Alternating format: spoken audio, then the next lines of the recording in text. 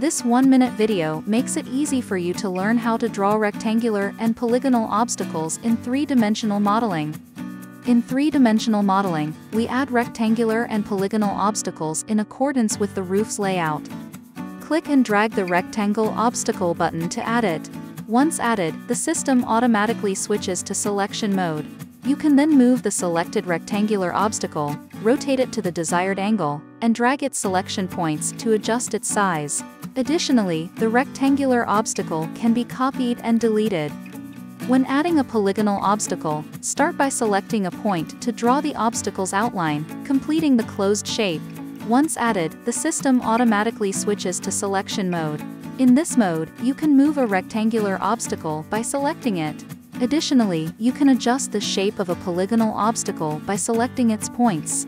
Copying and deleting the obstacle are also options. Switch to 3-dimensional modeling mode. The obstacle can be configured as either a dormer window or a cube with variable height. Additionally, you can manually adjust the height by dragging.